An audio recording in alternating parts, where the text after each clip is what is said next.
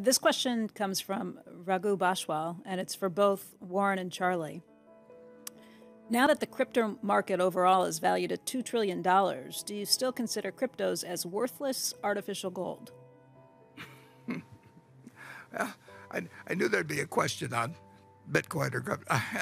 And I thought to myself, well, I've watched these politicians dodge questions all the time, you know, and I always find it kind of disgusting when they do it. But the truth is, I'm going to dodge that question because we probably got hundreds of thousands of people watching this that own Bitcoin, and we probably got 2 people that are short. So we got a choice of making 400,000 people mad at us and unhappy, or making 2 people happy, and that's just a dumb equation. So I thought about it. We had a governor one time in Nebraska, and a long time ago, but he would get a tough question, you know, what do you think about property taxes, or, you know, what should we do about schools?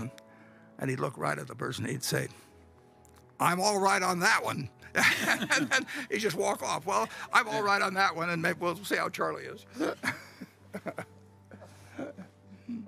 Well, those who know me well are just waving the red flag of the bull. Of course, I hate the Bitcoin success.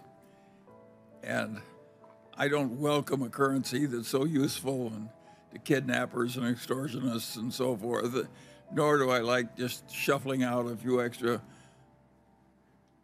billions and billions and billions of dollars to somebody who just invented a new financial product out of thin air. So I think I should say modestly that I think the whole damn development is disgusting and contrary to the interests of civilization. And I'll leave the criticism to others. I'm all right on that one.